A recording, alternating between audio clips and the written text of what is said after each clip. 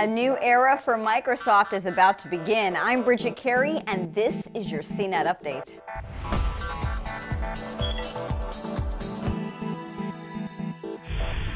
It won't be long before Microsoft has a new leader. Bloomberg is reporting that Microsoft's board of directors are preparing to name Satya Nadella as the new chief executive. He's currently in charge of Microsoft's cloud operating system, which powers products like Office 365, Bing, SkyDrive, Xbox Live, and Skype. Microsoft has been on the hunt for a new CEO since August, when Steve Ballmer announced his retirement.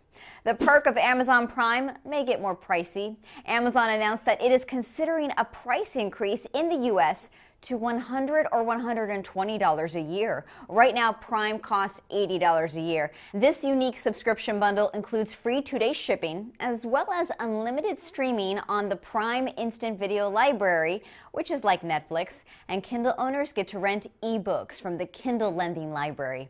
Amazon's chief financial officer suggested that the price of Prime may need to go up in the U.S. because shipping and fuel costs have increased. Back in October, Amazon raised the minimum spending requirement to $35 for non-Prime members to get free shipping.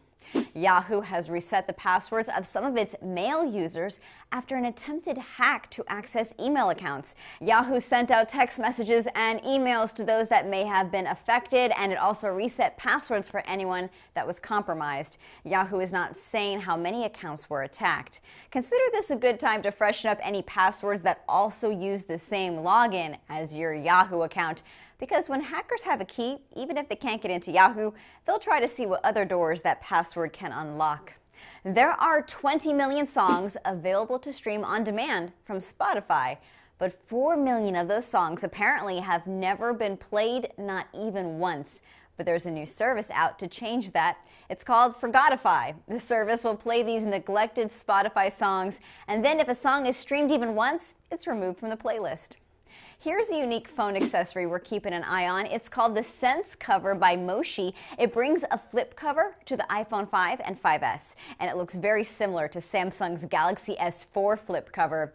This lets you view the time, incoming caller ID, and other notifications. It has touch sensors to let you answer calls without opening the cover, and there's a magnetic clasp to keep the cover folded back when you want to leave it open. The Moshi Sense Cover is selling now for $45 in steel black or brushed titanium designs. That's your tech news update, but you can get more details at cnet.com/update. From our studios in New York, I'm Bridget Carey.